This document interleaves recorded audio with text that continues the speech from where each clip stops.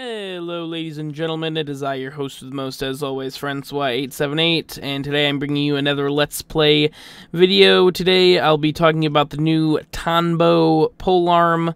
It came out in update 15.15. My general impression of this weapon is it's pretty decent. It's got a base damage of 80, attack speed of 1.0, and a status chance of 25%. And it's a lot of fun to use. The Shimmering Blight stance is what you're seeing here. It is just what naturally fit into the weapons mod slot.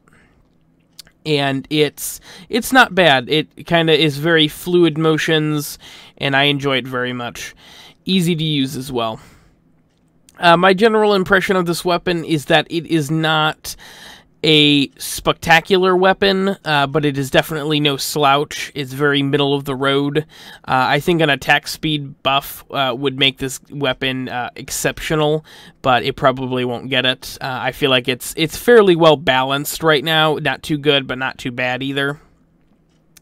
As far as builds go, I just used a pretty simple build emphasizing status chance as well as damage. I used pressure point, spoiled strike, and fury is just in all three of my different builds. For Grenier, which is the build you're looking at here, I took Voltic Strike, Volcanic Edge, and Molten Impact to make Radiation, Virulent Scourge, and Northern Wind to make Viral.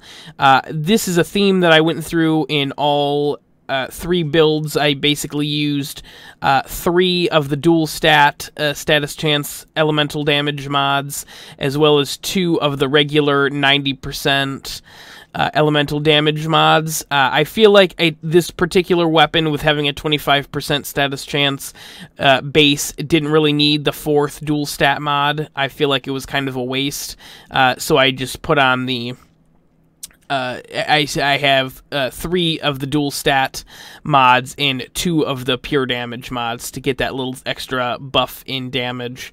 But here is the Corpus build. Obviously, I'm building Magnetic and Toxic, Voltic Strike being the lead there.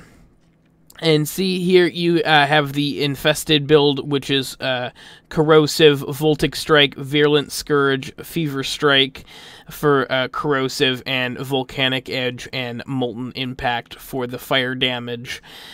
Which this build emphasizes, like I said, it definitely emphasizes the strong points of this weapon, which is its damage, which is quite high. 80% damage, or 80 base damage is pretty high, very respectable for sure, as well as its very high status chance. I think that you emphasize those two, you've got a hell of a weapon.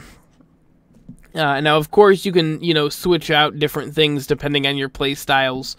You can have that 4th dual stat mod in there if you really want that extra 15% status chance, but that's entirely up to you. For me, I like the extra damage a little bit more than I care for the extra 15% status chance. I feel like at 70% status chance with the current build that I'm using, I thought I was very consistently hitting status effects consistently enough to where I thought the extra 15% wouldn't make a huge difference. This build is also nice because none of the 3 builds I just showed you took a Forma, which is great. The only reason you would need to Forma with this particular build is if you really did not like Shimmering Blight and you preferred Clashing Forest, which I don't think it's Clashing Forest. I think that's a staff stance. I'm sorry. The other polearm stance. I'm sorry, guys. The other polearm stance. If you prefer that stance to Shimmering Blight, then this would require you to put in a 1 Forma to reforma the stance. slot. But other than that, I mean, it's a pretty simple build. I feel like most people have at least 3 of the 4 dual stat mods, so it's pretty easy to build. Thank you very much for watching, guys. I appreciate it. Please like, comment, and subscribe, and we will see you next time in another Warframe video.